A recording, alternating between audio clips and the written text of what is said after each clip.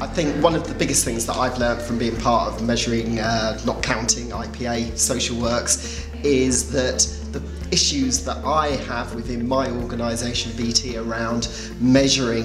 social media are very, very common throughout the whole of the industry. What it has enabled us to do is go on a journey from using social media first for news, then doing it for customer information, and now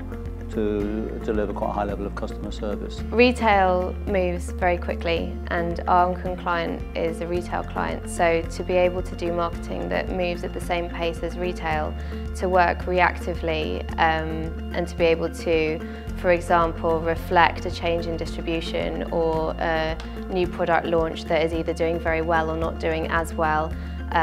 we learnt that we were able to find a lot more value within a smaller budget.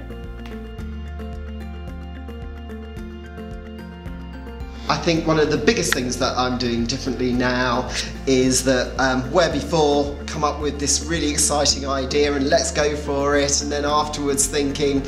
oh, we better measure this now. After being part of this project, it's really about embedding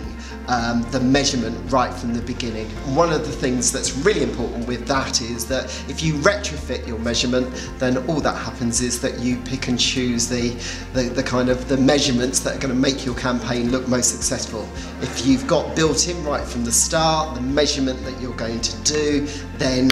it's not quite as easy to do that. Plus it gives you a more realistic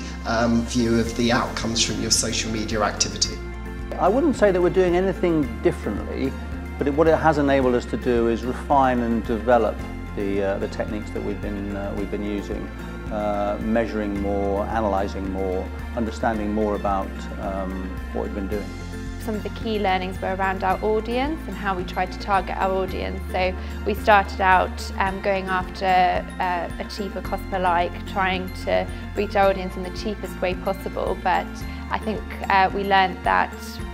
it was really important to actually retain the value of our audience.